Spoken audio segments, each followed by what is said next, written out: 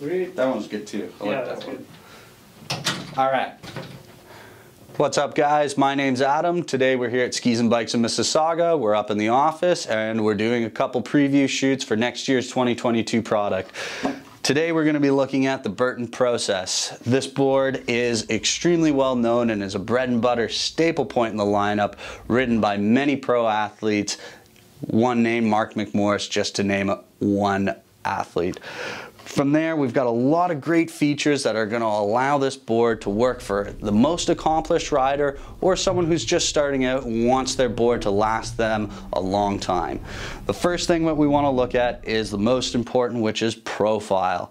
So this board is going to come in two different profiles. First one being PurePop camber, which is what we're looking at here today. The PurePop camber is going to have a lot more camber than the Flying V version will, and this is going to give you a lot more edge hold, a lot more pop, and just giving a more lively feeling overall to the board while you're carving or finding those great side hits that everybody loves to pop off of.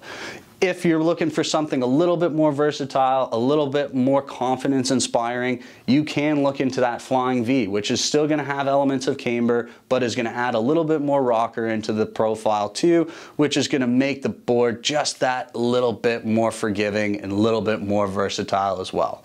The bend of the board is a true twin. So what that means is that the board is going to flex symmetrically from tip to tail, giving you confidence wherever you're riding at whatever speed. When we're talking about the backbone of the board, Burton's using the Superfly 2 core, which is going to come in at about 700 grams. The way that Burton does this is they use a lighter and stronger wood that's going to give you a lot more power to the edges.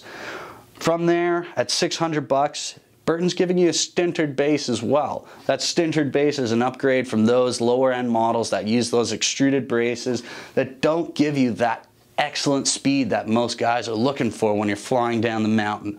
So sintered base means winning.